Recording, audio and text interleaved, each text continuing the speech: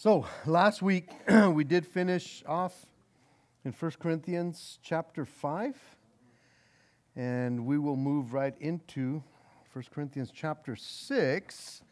We'll get there in just a few seconds. I'll give you a few seconds to get there. I mean, you should already basically have your bookmark there, because that's where we've been for the last several months. We will be there for a while still, given the fact that we're going to go through the whole book. And so put a bookmark there for Sunday mornings. If I'm up here, if I'm not up here, they'll go through Galatians. But anyways, the Apostle Paul has moved on from the issue of the division that had been going on in the church of Corinth.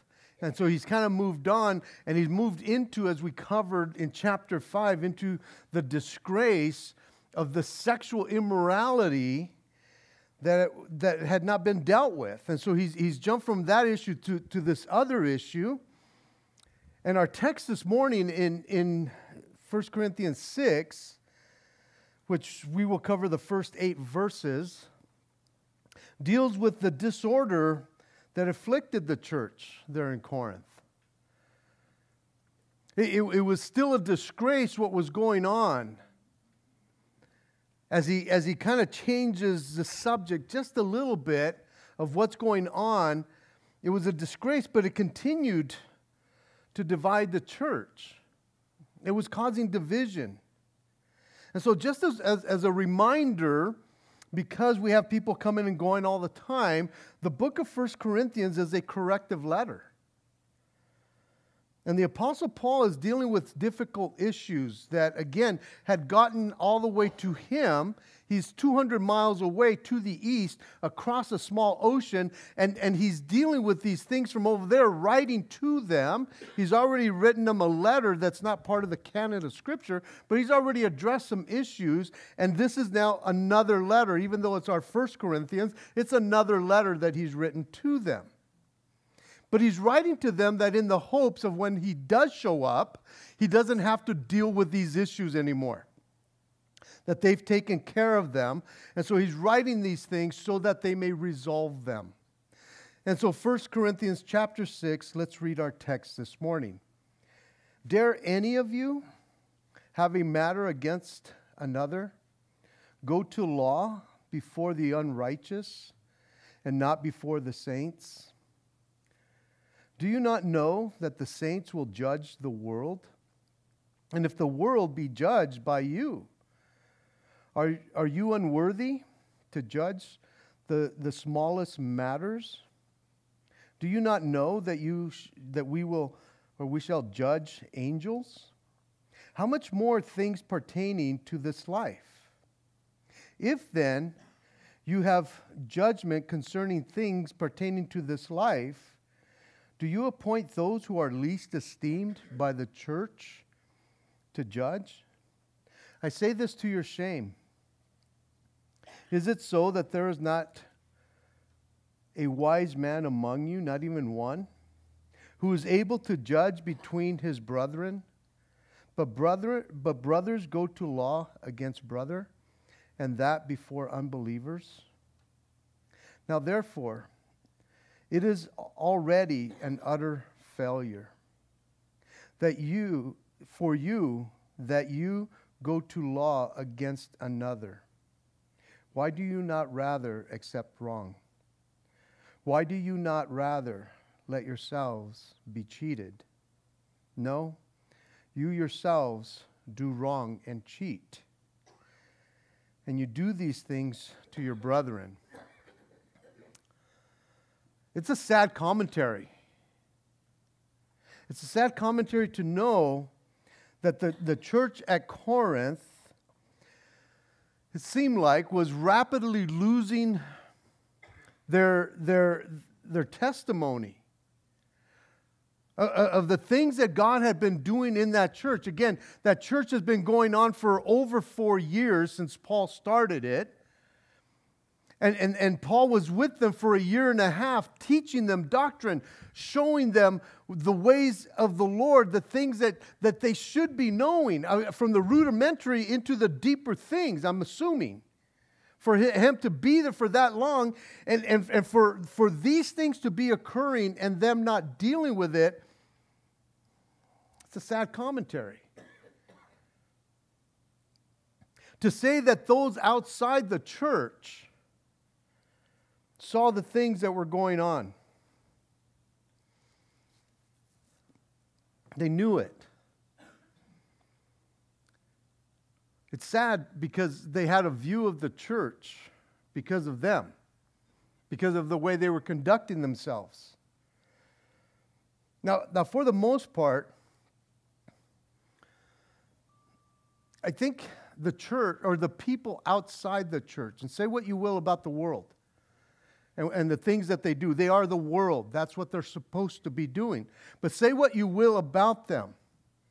The way they view the church and the Christians, I think for the most part, they, outside the world, they expect the church and Christians to be different than what they are used to.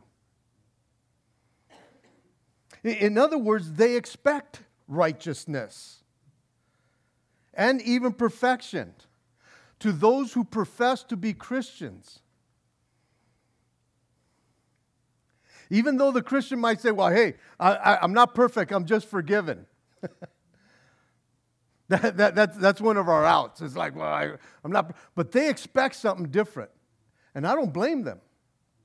Because again, they should be looking at you and saying, oh, you profess to follow Christ, even though I don't believe, even though I'm not a churchgoer, even though I might be an atheist. If you're claiming that, then walk it. Then do it. I think what they at least want to see is some genuineness and some sincerity in how we conduct ourselves and what we do with the issues at hand. It ought to be different than what the world does. And whether they realize it or not, that they're expecting more from us, I think it's valid for them to expect more from us. Because when their lives fall apart, and maybe you've been there, when you're lost and your life starts falling apart, guess who they're probably going to come to at work? If you've claimed to be a Christian and you're conducting yourself in a different way at work, and they might be making fun of you, but when push comes to shove and they have nowhere else to turn, I know they can get drunk and turn to their drunk buddy, but for the most part, they're going to go, hey, can I talk to you, man? They expect something different from you. Because even though they're not walking with the Lord, they know what a Christian should be like and act like. And so when their lives are falling apart, they want to turn to somewhere where they think you have it all together. And you have the answers to deal with life. And again, I mean, we don't have it all together. Like I've shared with you time and time again, everybody that walks through these doors has issues. All of us. And we battle life. But we also have the Word of God of how to deal with issues. Not to fake it, but to at least be different in how we conduct ourselves. And so I don't blame the world to look at us and say there should be something different. What was unfortunate about the Corinthian church was that not only did the unsaved know about the immorality that was going on in the church and in the assembly, but they were also aware of all the lawsuits that were happening involving all these people that were Christian and how they were suing one another. They weren't suing a non-believing business, and maybe they were, but they were suing one another. They were turning on each other and going, I'll see you in court, Brostein. I'll see you in court. It's like, that should never come out of your mouth to a brother, right? But they saw that. They heard about that. They were probably involved in all of that. And so they were not only able to see and hear about the sin of the flesh, this immorality, but they also saw the sin of the spirit, which I would say are the spiritual issues that could be dealt with within the church. They were seeing those things. In the things that regard forgiveness or reconciliation. That was not happening because they're taking them to court instead. Those things are the spiritual issues in that realm that should be dealt with within the church. 2 Corinthians, I'm going to give you tons of scripture, so you might want to be writing stuff down today. So 2 Corinthians chapter 7, verse 1, he says, "Therefore, having these promises, beloved, let us cleanse ourselves from all the filthiness of the flesh and spirit, perfecting holiness in the fear of God." And I think that the lack of the fear of God in the Corinthian church that permeated within the church brought them to this place that they're just going after each other. Again, we're going to see that they ought to have known, but they just didn't have the fear of God, it seemed like, to do these things. And so in verse 1, he says, "Dare any of you?" So you can see, if you have your bulletin or look up there, you can see how I took this phrase and used it as the title for this morning's message. Dare any of you? And the reason being is because as I'm looking for a title, and that's the hardest part of putting a message together. I'm kidding. But coming up with some, as I'm looking at this, it just popped out at me. Dare any of you? And I liked it because you could almost hear the disdain, the contempt, and even the scorn that could better be translated, "How dare you do something like this?" Now, I'm posing it as a statement because of the disdain or contempt and scorn that I sense as I'm reading the text. But Paul is asking it as a question because he wants to know why. Why are you taking this avenue? Why are you taking this route or route? Why are you going in that direction? Instead of knowing what God says, why are you doing this to one another? Now I hope you kind of understand my thought process, my brain of why I'm posing it as a statement instead of a question. Because, again, as I'm looking at that, I think Paul could have gone either way with that. He could have posed it as a question or a statement. How dare you? How dare you do this? Because it looks like the actual inference is, why would you, or why are you airing out all this dirty laundry? When we, or when you are very capable of dealing with it in-house. Again, not that this laundry couldn't be dealt with, but why are you taking it outside the church when it's supposed to be taken care of in the church? Now, some would say, well, maybe they weren't taking care of it in the church. And that's a possibility, I guess. But they could have. Now, again, in reading commentaries and stuff like that, but in understanding that region and that history, or the history of that region, the Greeks in general and the Athenians in particular, which wasn't that far from Corinth, they were known for their involvement in courts, going to the law. It is said of a Greek playwright, Aristophanes, who was one of the beginners back in the 4 BC hundreds, somewhere around there, to introduce satire and comedy, vulgar comedy at times, into theater. But this is what it says, that one of his characters looked at a map. He has one of the characters look at a map and ask where Greece is located. When it is pointed out to him, he replies, "Oh, you must be mistaken because I don't see anybody in lawsuits there." I can't see the lawsuits.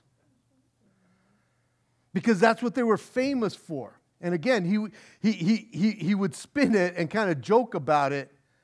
But that's who they were. And so it seems that in this time frame where the church is now going, there was a lot of frivolous lawsuits going on, not only outside the church, but inside the church. There was some frivolous lawsuits going on in that region and in that time. And it kind of almost sounds familiar, right? When you think about it. And so, again, because everybody goes to court about everything, everybody's suing I think we can understand a little bit more of, oh, I get it. I get what's going on. Now, as familiar as it might sound in dealing with the things of the world, once again, it's sad to think that this was going on in the church, though. Again, if that's going on in the world, let them do what they do. That's who they are. But it's sad to think that it was happening within the assembly there in Corinth.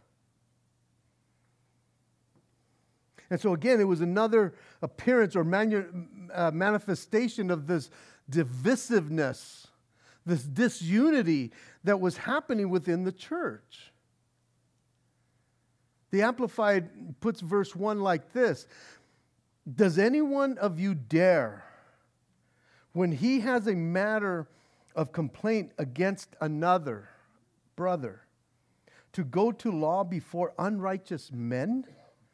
Men neither upright nor are right with God, laying it before them instead of before the saints, the people of God?"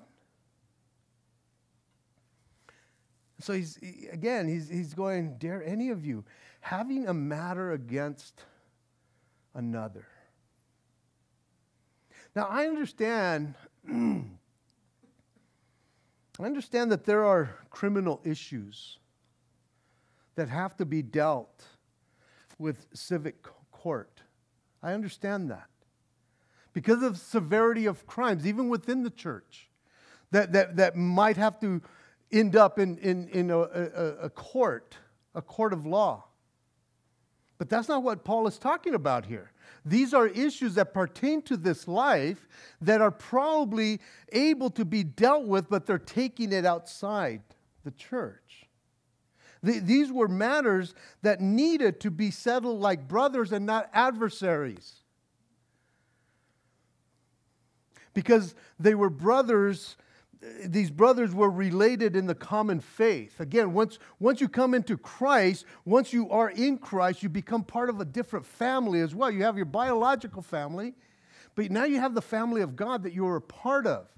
And you're a brother and sister to one another. And when this starts happening, you're disrespecting your brother or your sister.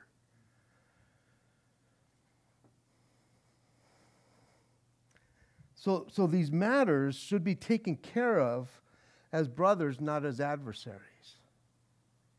You see, it would have been better if they would have just had a family meeting than making it into a public spectacle.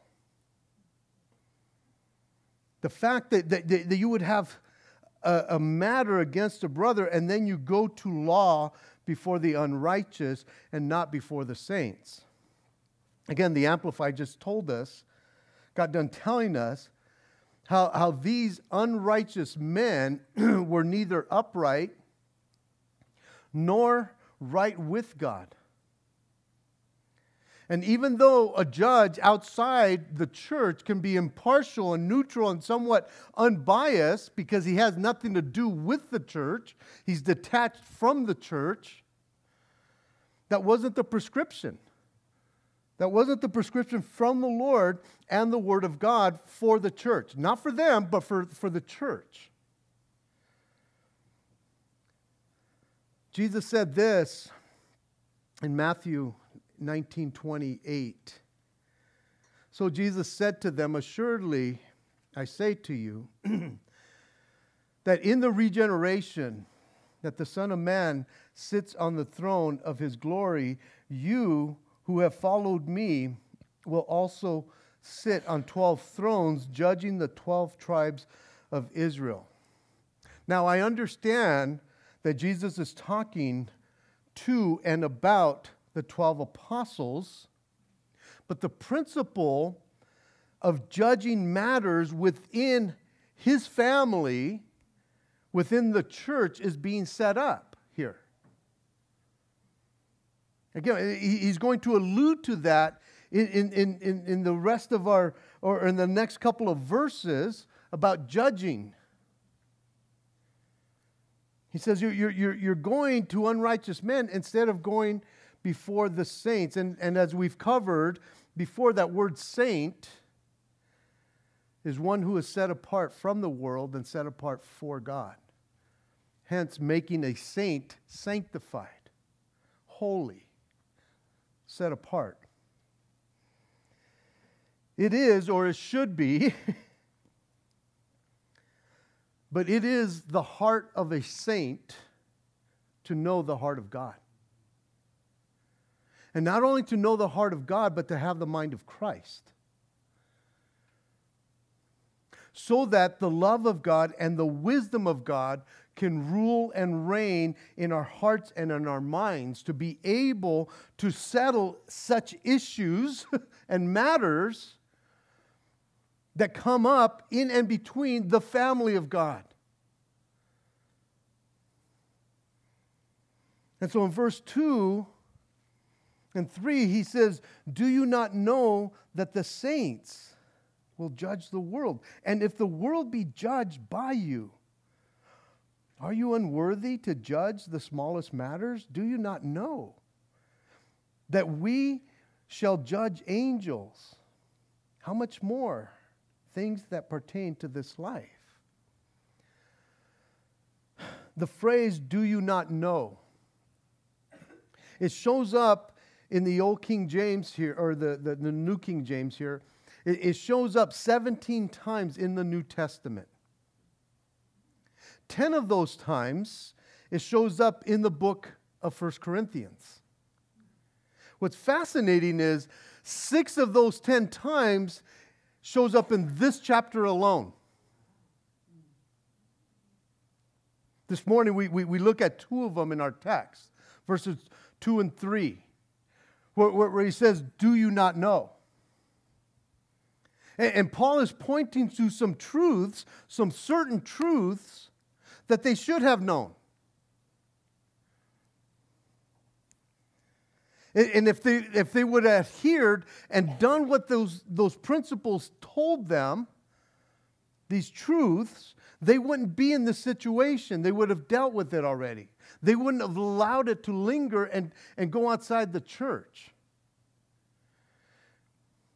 And so the implication is that they should have known these things. Which I think is ironic, and because I'm sure it painfully hit them right in the heart, because the church of Corinth and that whole region, they were enamored with their own wisdom and knowledge. And so he's going, don't you know? Which again is kind of a dig, going, you should know. If you hold knowledge and wisdom up here, and yet you don't know these things, I taught you these things when I was with you. And so the first 2 of the 6 do you not know phrases have to do with the role of the saints judging the world, and for that matter, judging the supernatural things, that is, the fallen angels. Now, I have some scriptures for you. Again, taking the inference of what these scriptures are saying, when Jesus is speaking in John chapter 2, verse 22, he says, for the Father judges no one. He has committed all judgment to the Son. In Revelation 3:21, he says, to him who overcomes, I will grant to sit with me on my throne, as I also overcome and sat down with my Father on his throne. And so the inference is God the Father has given the Son all authority in heaven and earth to judge. And we get that scripture at the end of Matthew, right before he tells his disciples, now go therefore. Go do the work that I've called you to go do. And so in talking about, okay, so are we going to be a part of judging the world later on, however it happens? But Peter says this in 2 Peter 2:4. It says, for if God did not spare the angels who sinned, but cast them down to hell and delivered them into chains of darkness to be reserved for judgment.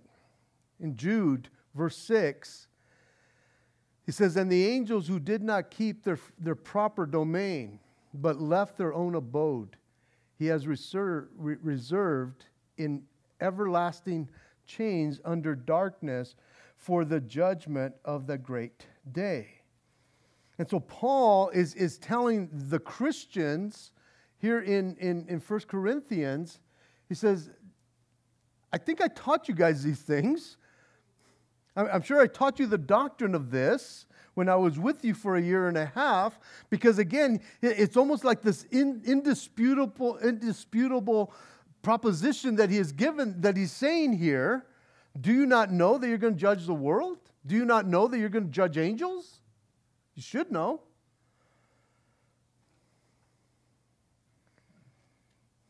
And it seems kind of funny, or should I say interesting, that here the Corinthians, they boasted about their great spiritual gifts, as we will see later on.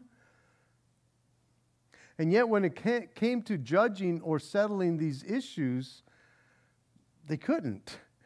And I just think that's kind of funny. Really, you're that spiritual, and you can't solve these problems? And I will say this, acting spiritual and being holy are two different things. There's a lot of people that act spiritual, but their lives are not holy. How much more then?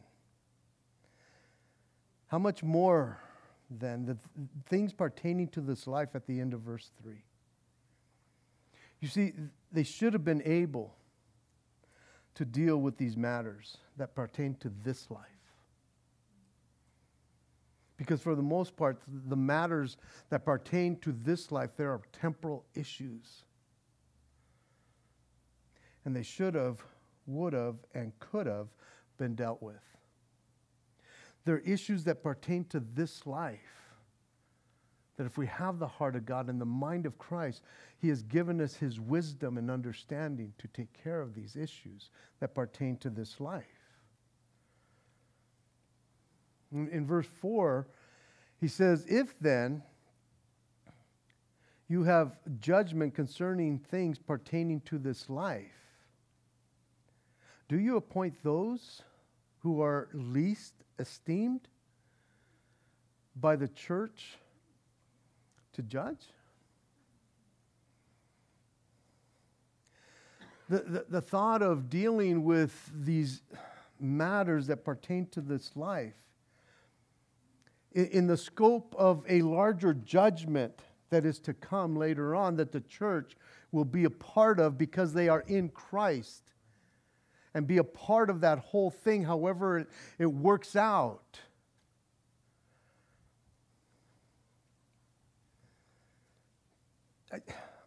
I know I've shared this with you, that oftentimes when I'm reading, especially here in 1 Corinthians, I sense Paul's sarcasm.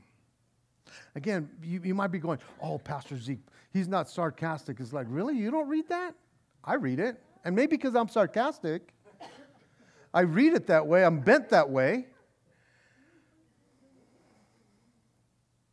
But you can almost see that this topic, what he's sharing with them, almost brings out that sarcasm once again.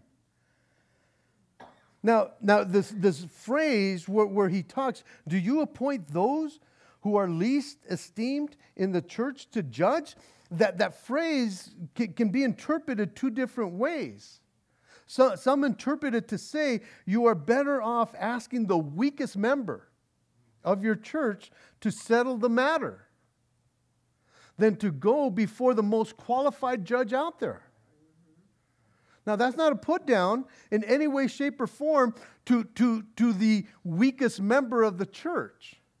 That's not a put down. Because on the most basic level of Christianity, just knowing a little bit what's right and wrong, because the Scriptures give us that common sense, to have the heart of God and the mind of Christ and know somewhat of the Scriptures, you have more wisdom than to deal with these temporal issues than anybody in the world. The other way to look at it, to be interpreted, and the most common, is why do you appoint someone who has no standing in the church? That is a non-believer. Why would you appoint a non-believer to judge matters that could and should be decided from within the church? And again, that's not a put down to the judges who do a fine and decent job interpreting the law of the land. They are set for that. It's interesting because I don't know if it's a Hebrew or the Greek word or maybe both. The word judge is God. They are put in that position to make distinctions and judgments like God would in that respect.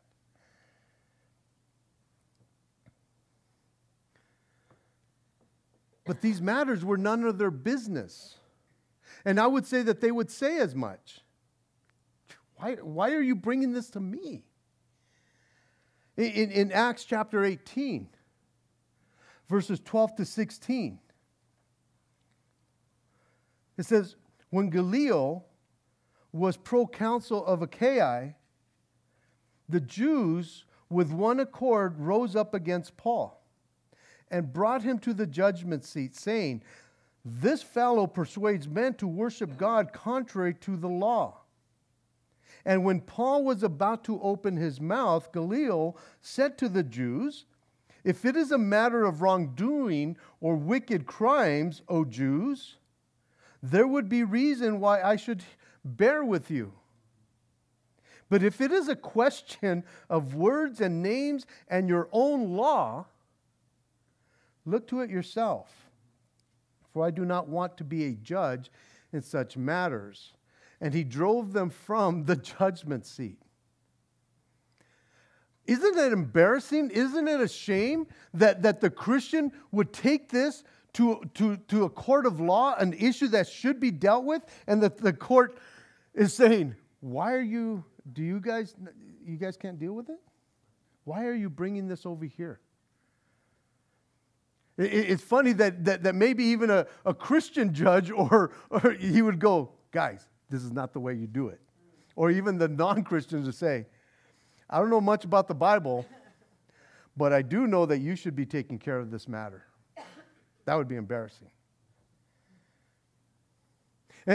And so Paul says in verse 5, I say this to your shame. Again, I truly believe that Paul meant his sarcasm to embarrass them. In other words, he wanted to move them to shame,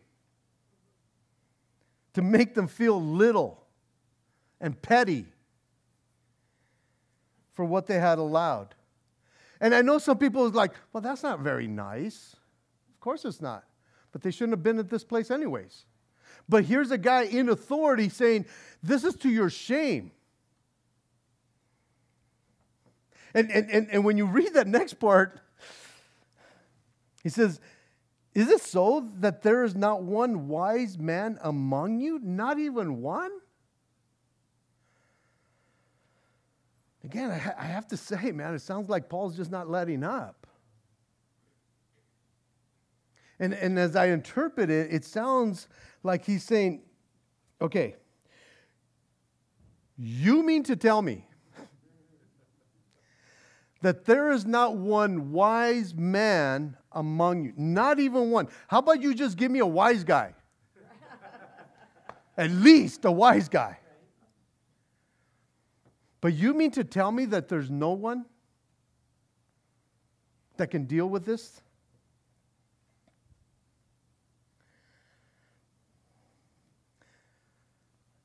They should have been embarrassed. I know I would be embarrassed. I would be so embarrassed if someone said that about our church. There's not one wise man there. Again, I know we're a bunch of wise guys here. A lot of us are. But I also know a lot of you, not just from the pastoral staff, but I know a lot of you. And God has given you wisdom. And I don't think that you need to have letters before or after your name to give some good and sound biblical counsel. I would say that you should be in a place that anybody should come to you for some counsel, not just the pastors. If you have the heart of God, if you have the mind of Christ, that you would also have the wisdom of God in your life because of the way you read your scriptures. Not because of your Sunday morning attendance or your Thursday night, because you read the scriptures on your own. Because God has given you wisdom. Because God has given you the understanding.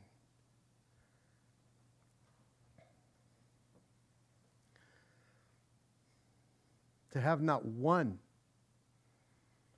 in the midst of a congregation of any local church is a sad commentary. Now, I get it. There's some churches that don't want to deal with hard issues. And I can't tell you how many people I've gotten to counsel from other churches, and I'm going, why are you coming here? I'm not educated. I don't have no degrees. I don't have nothing. And I tell them as much. I'm not a professional in any way, shape, or form, but I will give you the Word of God. I'll punch you in the face with it. If that's what you need. If that's what you need, I will. I will. I will encourage, but I'm not afraid to rebuke.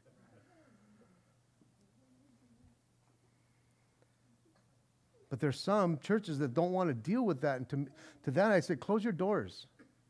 Close your doors if there's not one wise person, one wise man among you that is able to deal with the hurting people that have some issues, that are going through it. Do you not have something in the Word of God that you can give them? Some good and sound biblical counsel? 2 Timothy 3:16-17 says, all Scripture is given by inspiration of God and is profitable for doctrine, for reproof, for correction, for instruction in righteousness, that the man of God may be complete, thoroughly equipped for every good work. You don't have to give them your opinion. You give them what God says. Nobody wants to know your opinion. They want to know what God says, and they're coming to you oftentimes because of what God says.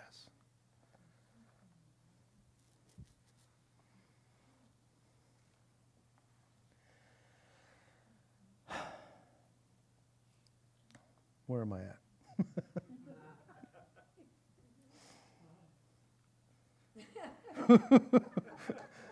There's not one among you who is able to judge between brethren. I'm in the middle of verse 5. It's like, where is I at? Who is able to judge between his brethren. Again, having the Word of God, knowing the Word of God, and applying to the Word of God, you are qualified. You are qualified to judge between brothers. Again, you might not call yourself a counselor or whatever, but give them the Word of God. That's all you've got. That's all that God requires of us, to share those things. But brother, verse 6, goes to law against brother, and that before the unbeliever.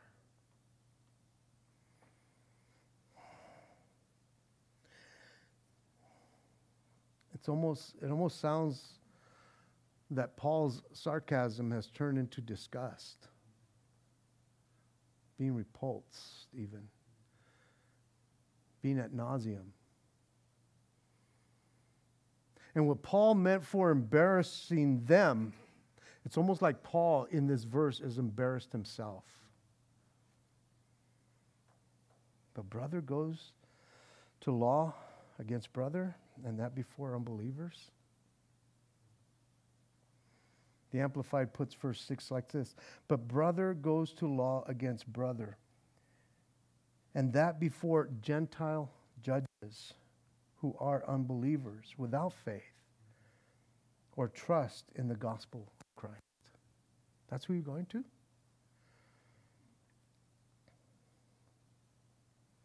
Verse 7, as we close up. Now, I'm like early. Yeah. No, we still got a long ways. Got you guys all excited, huh? It says, now therefore, it is already an utter failure for you that you go to law against another. Why do you not rather accept wrong? Why do you not rather let yourselves be cheated? No. You yourselves do wrong and cheat. And you do these things to your brethren. Dang. The first part of the verse can be read like this. It's already a complete defeat on your part. It's already a complete defeat on your part that you would go to this place. It's an utter failure. In other words, at this point, it doesn't matter who wins or who loses. It's a lost situation. That you have gotten yourself to this point, nobody's going to win here. Even though you might win the case, shame on you. Shame on you. It's an utter failure that you've taken it that far. Because they're all going to experience a far greater loss in their disobedience to the Word of God. Because instead of having a family meeting and taking care of it within, they've made it into and it's become a public spectacle instead. Because now it's out there, which things should have been dealt with in here. Why do you not rather accept wrong?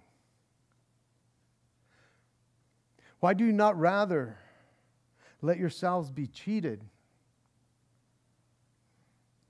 I'm sure Paul is referring to Jesus' teaching in the Sermon on the Mount as he's telling his disciples, telling his people. In Matthew chapter 5, verses 39 to 40. But I tell you, do not resist an evil person. But whoever will slap you on the right cheek, turn the other to him also. If anyone wants to sue you and take away your tunic, give him your cloak also. And whoever compels you to go 1 mile, go with him 2. Give to him who asks, and from him who wants to borrow from you, do not turn away. I think what Paul is saying, and what we learn here, it's better to lose your money and your possessions. Let him take it. Than lose a brother. And then lose your testimony as well. But I think this is where our pride, even within Christians, this is where our pride drives us to get the upper hand. And it is our pride that jumps in to make sure that we're never being taken advantage of. The aggressor or provoker, the one who is fighting for their rights, needs to stop. Why do you have to be on top? Why do you have to win this one? Why? On the other hand, if you could at least exercise some humility. Accept the wrong, Paul tells them. Accept it. Let yourself be cheated. And again, that's hard, right? Because nobody wants to be cheated. Nobody wants to be wronged. And I think oftentimes it's like, well, no, because if I let that happen this time, it's going to happen again.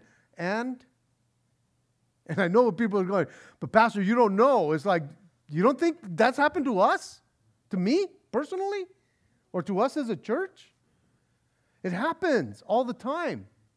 Many times, more times than I would like for it to happen. But there's times that God says, wear it. Just wear it. Dang, Lord. See, in my flesh and in my pride, it's like, I'll put them in check.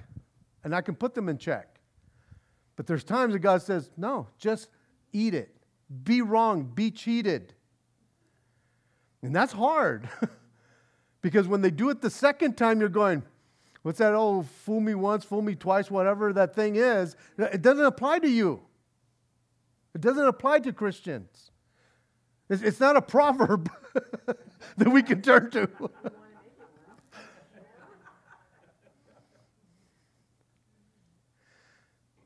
But what if you are the one that's being attacked? And that perpetrator, that aggressor, that provoker is not just somebody from church. You go home to that.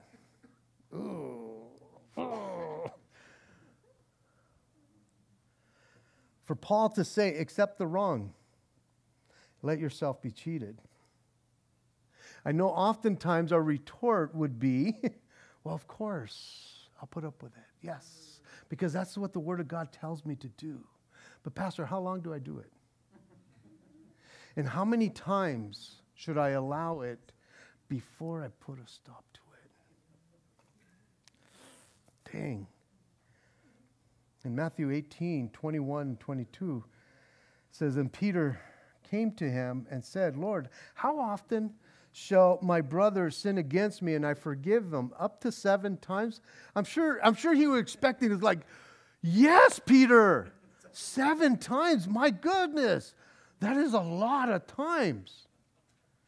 I'm sure that's what he was expecting from Jesus, but Jesus says, I do not say up to 7 times, but 70 times 7. I wrote it down, 490 times. Say what? 490 times? And I can I just say, I find it interesting that Jesus was talking about in a 24-hour period. How often do I forgive my brother on a daily basis? In one day? Up to 7 times? 7 times for the same thing. That would be enough, right? I would put my Christianity aside probably and go, nah, I'm going for it, right? But Jesus is saying, no, always do it. Again, when? Because again, we see Jesus like, well, Jesus stood up against some peeps. Okay, then weigh those things out in your life. When will he tell you, hey, just take it, wear it? Again? Again. Wear it. It looks good on you. What do you mean it looks good on me? That I'm being wronged, that I'm being cheated? It's like, yeah. It looks good on you as a Christian. Because the pride part looks ugly on you. It looks horrible on you. It doesn't fit you well. Humility, that fits you well. And again, I know that some people is like, I don't know about that. When do we do that? Again, when you look at the life of Jesus, there was times that he stood up and he called somebody a hypocrite. He called them a snake. He called them a whitewashed tomb, which apparently was really bad. And he got in their face and he didn't let them get away with it. But there was other times he didn't even say a word. Why? Because he was about to die for the sins of the world and he was quiet through all of it. He could have snuffed all of them out, but he didn't do it. And even when they're crucifying him, and he looks down and he says, Father, forgive them. They don't know what they're doing. And you're going, you're kidding me. And I know what most Christians would say, well, I'm not Jesus. But we have the example of Stephen, who is going through something. And they're coming against him. And as they're stoning him, and he's just a regular guy like you and I. And he looks at it and says, Lord, don't let this charge be put against them. I probably paraphrased that one. Don't let this be put against them. And if Stephen can do it, and God tells you, wear it once again. Again, if you're the one that needs the last word, if you're the one that's a perpetrator, knock it off. Really, go back to the scriptures. Ask God, do you want me always to put people in check? Do you want me to be the one that's hurting them? Pray that. See what happens. I could almost guarantee you he's going to go, you're kidding me. How dare you even ask me?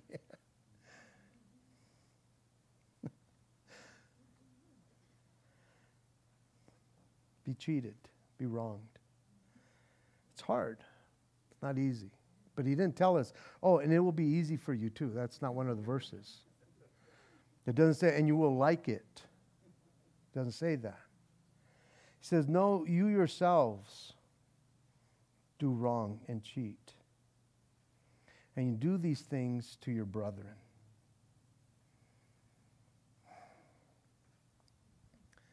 When we're being cheated and wronged, and then we end up coming back at them, you've put yourself in that same position as they are. And you end up being wrong and you cheat. Especially if the Lord had told you, shut up. Don't say a word. Wear it. You're going, I've worn it 3 different times, Lord. I'm not going to do it this time. And you become disobedient. So again, as we're praying, Lord, when do I take a stand? When do I don't? When do I don't do it? Again, that's a difficult thing. Again, having to study this and having to share it, it's like, man, Lord, I know how hard it is in my life, but to be able to be wronged and to be able to be cheated by someone and then look at them as if they've done nothing to you and greet them as a brother. That's what God would require of us. Because when humility is tried, it works every time for the glory of God. But whenever pride rears up its ugly head, you don't win, nobody wins. The enemy wins. But that's what we have to weigh out, right? And you do these things to your brethren. How dare you? Let's pray. Jesus, we look to you and we thank you, Lord. Your word is so good to us, Lord. Once again, Lord God, it teaches us. It tells us, Lord, what we ought to be doing and what we ought to not be doing, Lord.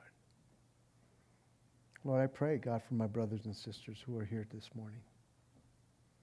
Father, again, Lord, I don't know what they're going through. I don't know if they're the perpetrator or they're the prey, it seems like, or the victim that's always being cheated and wronged.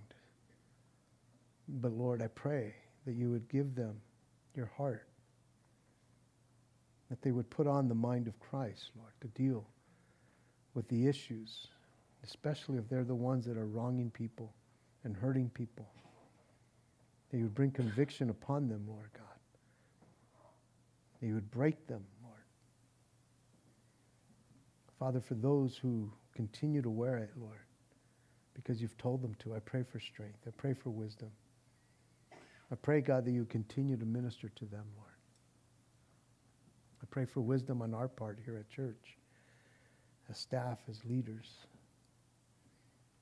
That, Lord, we might be able, Lord God, to give good and sound counsel, biblical counsel, Lord, whenever people are going through it. And we want to humble ourselves before you, Lord. Lord, they're not easy issues that people go through, but I pray for them. I pray for my brothers and sisters that you would minister to them, that they would get on their knees, Lord, and truly seek your face for resolve. And so we thank you, Lord. Father, I pray for anyone who might be here today, Lord, who may not know you, who is so far away from you, Lord God, and you've drawn them in, and you've called them, Lord. I pray that their hearts would be turned to you, Lord. I pray that, Lord, they would cry out to you Father, and that you would meet them right where they're at, Lord. That you would save them and bring them to a place of salvation, Lord. Understanding that you love them so much, Lord. And so we look to you and we thank you, God. Go before us, Lord, and the things that you've taught us today through your word. Lord, if there was anything from my lips that wasn't from you, let it fall to the ground, Lord. But help your word, help the word, Lord God, to penetrate our hearts as we go out. In Jesus' name, amen. God bless you guys. Let's stand.